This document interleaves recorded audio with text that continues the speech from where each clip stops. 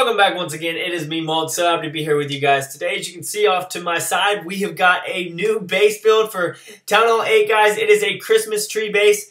Now, obviously, it's going to be a little bit different for y'all, but I'm going to go ahead and just throw some music on this. We're going to fast forward through it, and y'all can see what happens with it, all right? So enjoy the video, guys. It should only be about a minute of it fast forwarding, and then I will pop back up at the end of the video, all right? So I'll see you guys in a